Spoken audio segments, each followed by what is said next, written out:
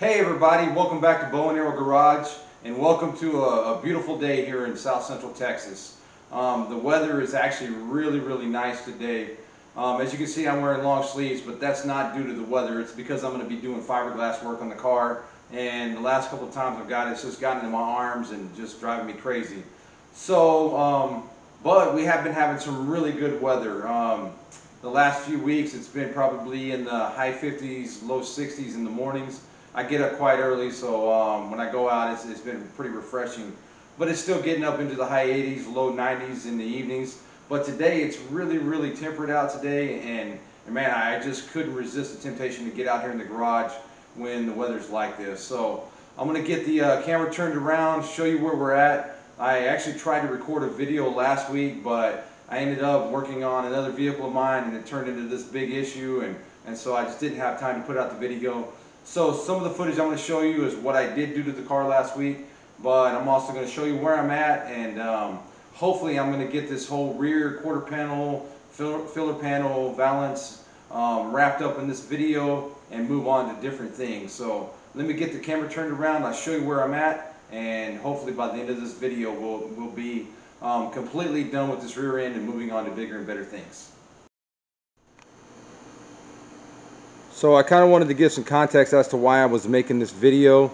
I've been so discombobulated with everything that was going on, and it's been so sporadic on the videos, and I've made a lot of little piecemeal videos, but to try to tie it all together, basically I bought these bumpers off of eBay, and when I came in to install them, the left one fit pretty good, and when I went to put the right one on, there was a huge gap over here on this right rear corner, and nothing lined up over here at all. It was really bad. But as I started looking at it, I realized that there had been some impact damage on this right rear quarter, and that somebody had done just a really shoddy repair. They had actually taken some metal flange and made a piece, the support piece in here, but they didn't get this contour correct, and so the bumpers just didn't fit right. So you'll see in the videos I had to cut a lot of this stuff out. I'm actually going back in with it now. It's looking pretty decent, but the bumper doesn't fit perfect, but the bumper is now installed. My gaps are pretty close from the left to the right. There's still a little bit more of a gap here, but at the end of the day, the bumper looks pretty good. The quarter panel looks pretty good.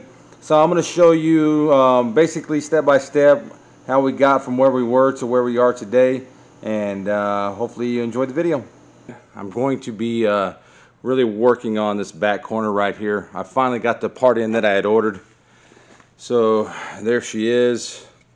It's going to set up in here, kinda in that area somewhere, and then I'll be able to repair all this mess. It's going to take me a while because I'm going to do some very precise measuring, make sure I get the contours correct. This whole area right here was really built up, and I think that was what was causing the issue. You can see this side is very flat where it comes down, and that side is quite a bit more rounded. So this part is going to help give me the proper contour. But like I said, I'm going to do a lot of measuring off of this side over here, make sure I get everything lined up correctly, and then I'll start building everything back up over here, and hopefully it comes out good. At the end of the day, it's going to have to, whether I have to continue taking it apart and doing it again. And then I'm going to also use the rear valance as a guide. This came with the car when I bought it. Apparently somebody had bought it. Looks like it is an Eckler's piece.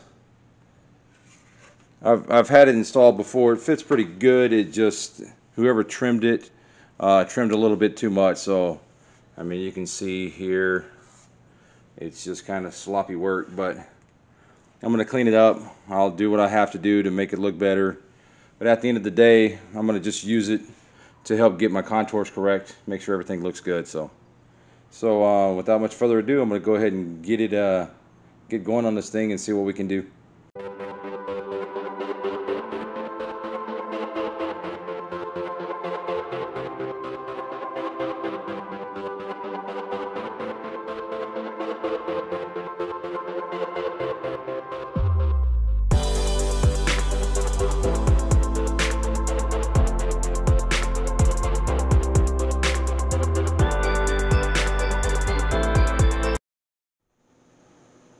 Okay, so I've done a whole lot of grinding around here.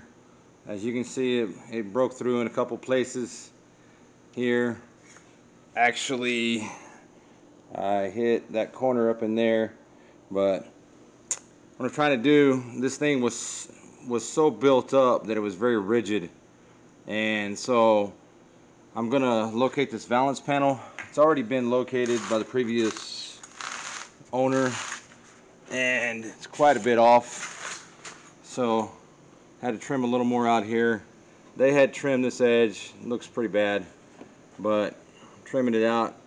And the holes, I don't know if they came pre-drilled or if the previous owner did that, but they're off quite a bit, so I'm gonna have to pick those up and get this side in, and then I can work on the other side. And I need this located so that I can mate up this guy there and there. So anyways, like I said, I'm working on it.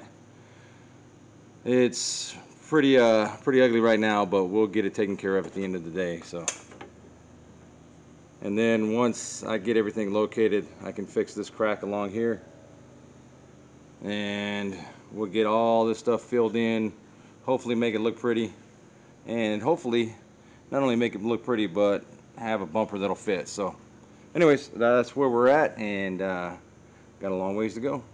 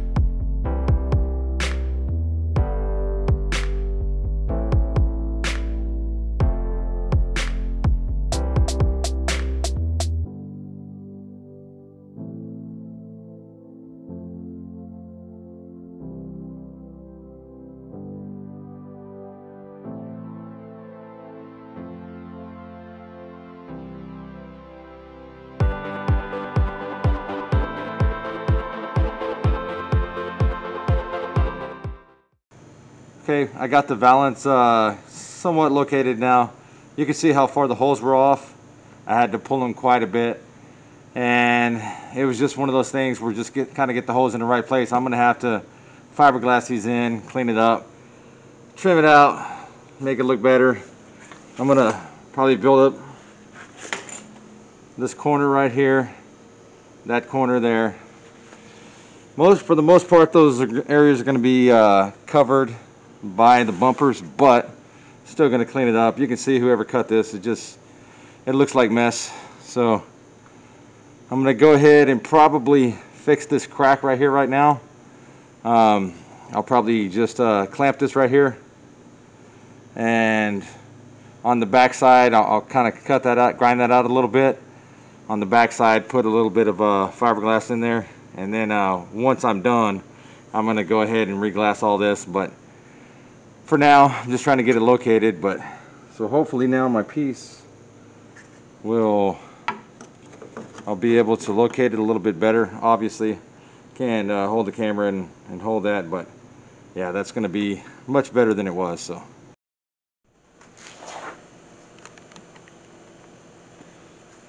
okay, I've got this thing located as best as I can get it. I'm going to go ahead and glue this portion in right here. I've just got this little section right here. I'm going to have to end up taking this off, and I'll cut some of this out and put a little filler in there for now. But right now I just want to get it glued into place. I've got it held here. I'm going to clamp it. I'm going to probably put a screw right there, and then I'll go from there. So it's going to be a little bit hairy, but we'll get her done.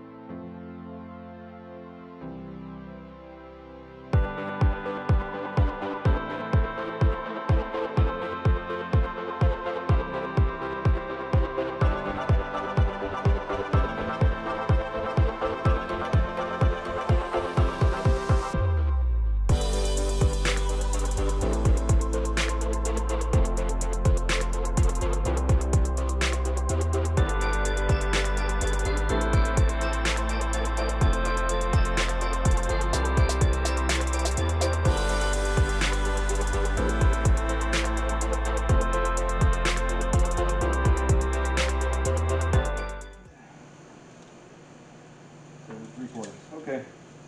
All right, we should be good.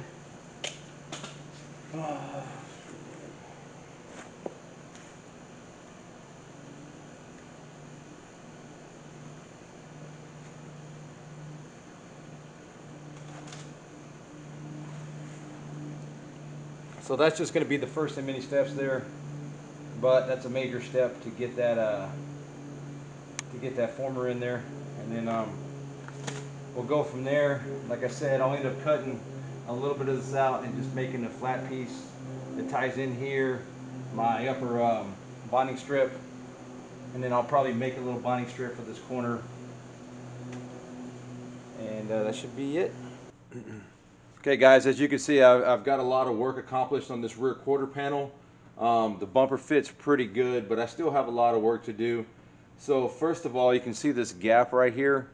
That gap, I'm going to end up filling it in. It's also got a gap on the left side, so I kind of had to mock up what was going on there. That way the bezel would fit in here, because if I had gotten it too close over here, the bezel wouldn't have physically fit. So it ended up with that gap. Like I said, the left side has the same gap, so I'm going to make some panels for that. It's also going to help because there's going to be a fastener that attaches this former to the filler panel going from left to right. and this leg on the filler panel was not long enough. In other words, they didn't put enough material. It's only about 1 inch wide and needs to be about 1.5 inches, so that we have a good edge distance on the screw. I've got the same issue on this former that I bought. This leg, they didn't make it long enough, so the screw that goes to the bezel is not going to have enough material, so I'm going to have to actually fill it. I'm going to have to actually lengthen that a little bit to make that better. And then I'm not sure about the holes in here. I think actually I'm going to have the same issue on the holes in the filler, so I'm just going to have to put a little bit of material in there to kind of make it longer. That way when I put the screw in, it actually has something to attach to. So I've got all that work to do. I'm going to go ahead and end up trimming these out a little bit. I did a little repair work to this where those holes were, where they were drilled in correctly, and I had to move them. So I kind of glassed it in. I've still got some work to do on it to make it look better, but it's got a lot of work. I'm going to go ahead and get to it. And first things I'm going to try is do this repair of this filler, fill in this gap, and then I'll continue from there.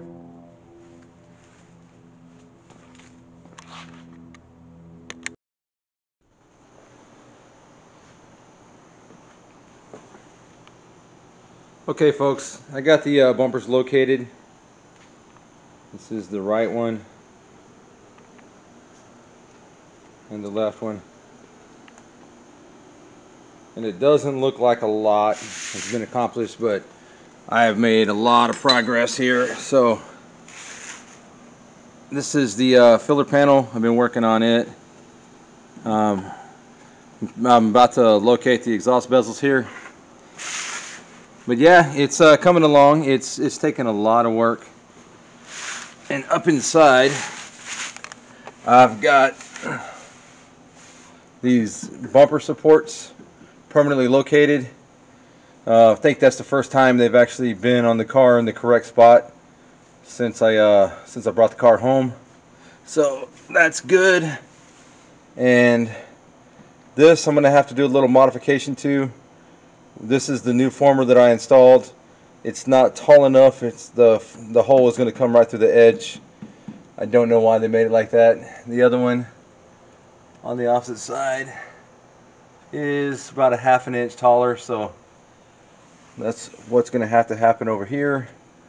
But I'm going to go ahead and locate these exhaust bezels, and then I'm going to have to pull these bumpers back off, and there's a little bit of finish work I'm going to have to do. I also made these plates on the side bolts for the bumpers. Every time I would put those bolts in, the fiberglass on the outside would crack. It just wasn't strong enough, so I filled that area in, and then I made these plates, kind of chamfered them, and put in a layer of composite in there, and then tightened them down to where it would conform to it.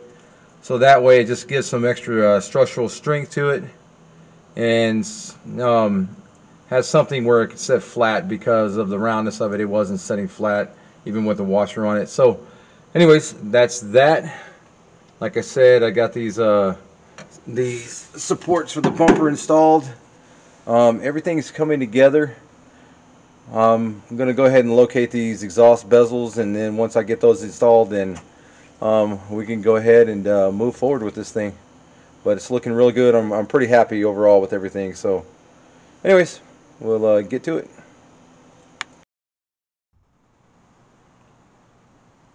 So everything is taking about twice as long as I had hoped.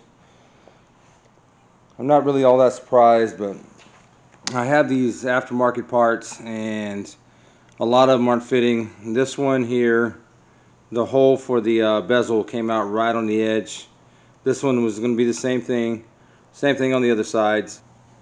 This aftermarket former that I bought, it's not tall enough here or here to pick up the bezel screws either, so I'm having to extend those.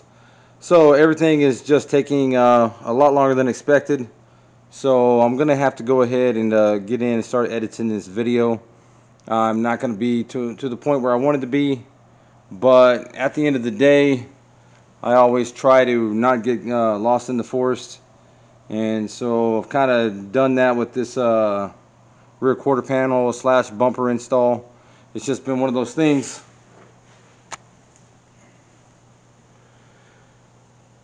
and I've still got work to do. Looking at this right here, I'm gonna have to extend this out some more, build it up. I guess when it got hit, they just sanded it down. It's there's a lot bigger gap between the bumper and the body than there is over here. This looks more like a natural transition. So I've got a lot of work to do yet, but it's coming along. I'm happy with the bumper placement, and I've just got to get them powder coated. I've got to do, like I said, I've got to finish this body work, but it's going to come one day at a time. So do what I can and go from there. Alright guys, I'm going to go ahead and end the video here. As you can see behind me, the rear closeout panel is sitting here on the hood. I've got fiberglass drying on it. You know, it's pretty sad that we have to do modifications to a new part in order to get them to work, but kind of is what it is. But at the same time, I can't lose sight of the fact that we got a lot accomplished on the car. It doesn't have a big hole in the rear quarter panel anymore. The bumper actually fits. So, you know, it's kind of that old thing where you can't lose sight of the forest because of the trees. So this has been something that's been kind of keeping my attention for a while. I've still got a little bit of work left on it, but I'm looking forward to moving away from it and getting on to bigger and better things. But right now, we've got to get this done, and so we're almost there. We're almost there. So anyways, thank you for watching the video. Hope you enjoyed it. If you did, like, share, subscribe. We look forward to seeing you next time. Have a great night, and we'll see you again soon. Bye.